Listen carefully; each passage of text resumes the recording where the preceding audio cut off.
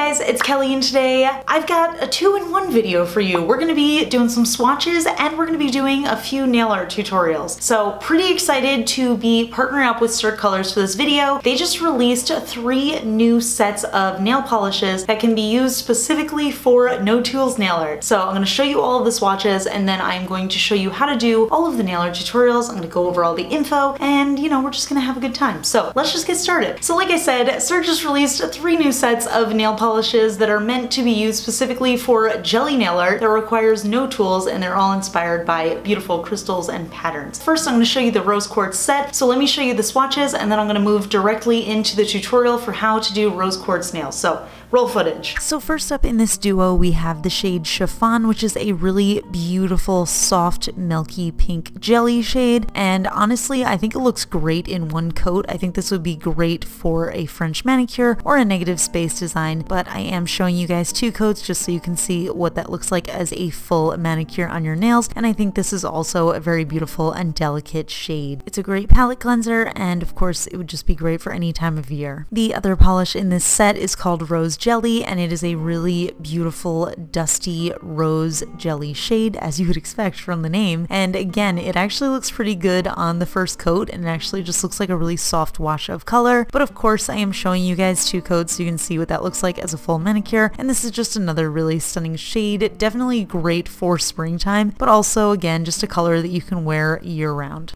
So to achieve my Rose Quartz nails, I'm first going to start off with my clean natural nail and apply my base coat, and once that's dry, I'm going to go in with 2 thin coats of the Rose Jelly shade. So once that is dry, what I'm going to do is I'm going to lightly start swiping the shade Chiffon across my nails in sort of a randomized pattern, and I'm going to let that dry, and then I'm going to do another coat of Chiffon over that in, again, a randomized pattern, not exactly where it was before, but I'm just going to go back and forth. And each nail looks totally different, and it's super fun to kind of experiment and see how it looks. Then I'm just going to add my top coat so the whole design kind of melds together, and that is literally it. This is the easiest way to do a simple stone crystal type of manicure, and I love the way this turned out. It's really subtle, but it was also super gorgeous. I think not only would this be great to wear on its own, but you could also layer this as a background over any other type of nail art. So just really fun, versatile look.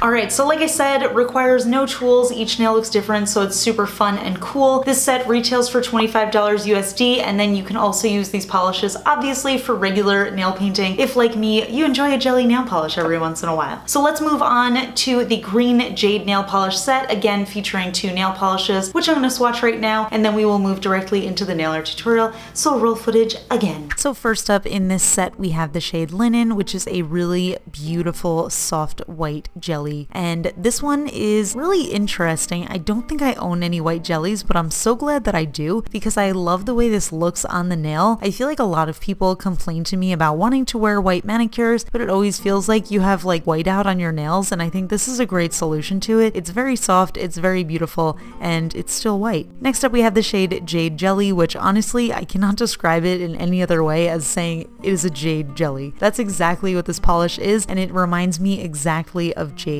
On the first coat, it's a little bit sheer, as you would expect, and on the second coat, I do get full coverage. Even though it is a jelly, I don't get any visible nail line, which I think is absolutely amazing, and this is such a stunning color. You know I love green nail polishes, but this one is just especially beautiful.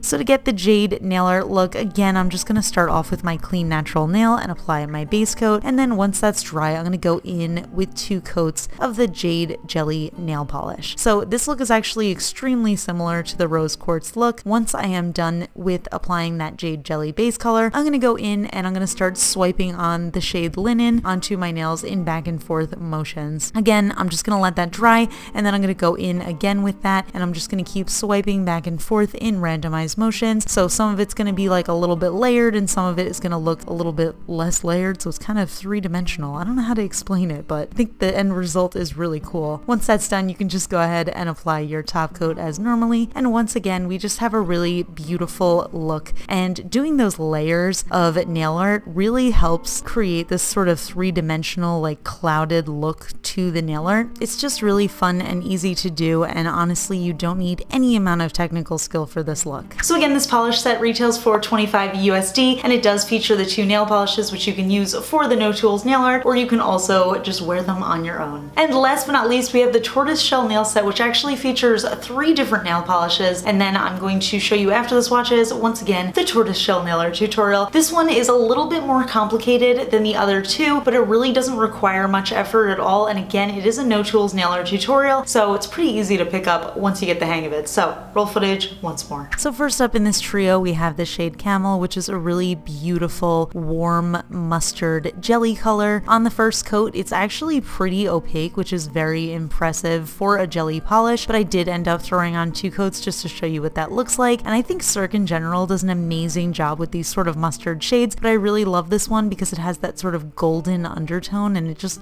I don't know, it's so bright and fun. Next up we have the shade Rust, which is a really beautiful rusty reddish orange jelly, and this one is definitely my favorite of the Tortoise Shell set, but I think this is also my favorite of the entire new collection of jellies because this is such a beautiful mix between like red and orange, and I love that jelly formula on it. It really creates such a high shine, and it's just, I mean, look at this. This is beautiful. What can I even say about it? And lastly in this trio we have the shade Walnut, which is a really beautiful, very warm brown jelly shade. So on the first coat it is a little bit light, but you can get full jelly opacity in 2 coats, and it's just another really beautiful shade that you can definitely wear on its own. It's got those really warm undertones, so it really can suit any skin tone.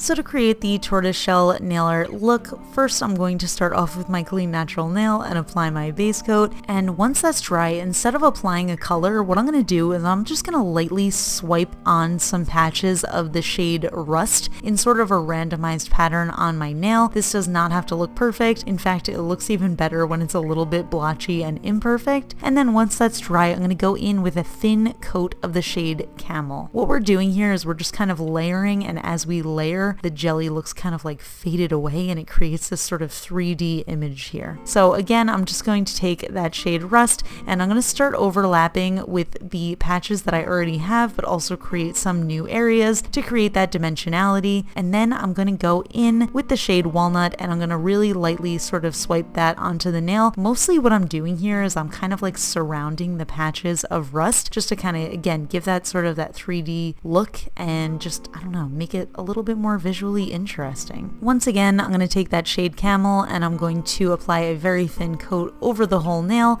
and over all of the patches that I've already done. And then once that's dry, once more I'm going to go in with the shade Walnut, and I'm going to partially overlap the patches of walnut that I already did while also creating some new little areas, and again just creating that dimensionality. And you can see how 3D it looks with the parts that were partially covered up by Camel versus the parts that are a little bit closer and a little bit more in your face because they're on the top layer of the nail. And that's really the beauty of jelly nail polish. And once that's dry, I'm going to go in with a nice thick coat of my glossy top coat just to complete the design and smooth everything out into one even layer. And that is how I created the Tortoise Shell look. Again, this is the most complex of the 3, but it is still a super easy, super simple, no tools nail art look that can be achieved with little to no technical skills in nail art. So yeah, that's the final look. This one retails for $36 USD. I will link all of the kits down below in the description. I'll also put a list of their stockists for those of you who are international and interested in buying these. But overall, I'm really excited. I've been very much into the jellies lately. If you guys want to know a little bit more about jellies, I have a whole video on that in my Nail Polish 101 playlist. But basically, we're talking about beautiful translucent nail polishes. And like I said, I've been really getting into them. You guys have been requesting some nail art tutorials using them, and I've got more planned and I've got more coming, so I'm really excited for that. But you might want to stock up on some jelly nail polishes, and these are really good sets. I love Cirque Colors. I think they do amazing polishes. I'm really happy to see some jellies from them. So let me know, like I said, in the comments, which one is your favorite of the 3. If you have picked up any of them yet, or if you're planning on picking them up, give this video a thumbs up if you enjoy me, because this is a little combo video, so you know, just give me some validation. Please just give me a thumbs up. Thank you. And if you're not very subscribed to my channel, please consider subscribing. My hair isn't always this color. I'm still very self-conscious about it. Still a little nervous about, you know, going out and about and being on YouTube with this crazy hair.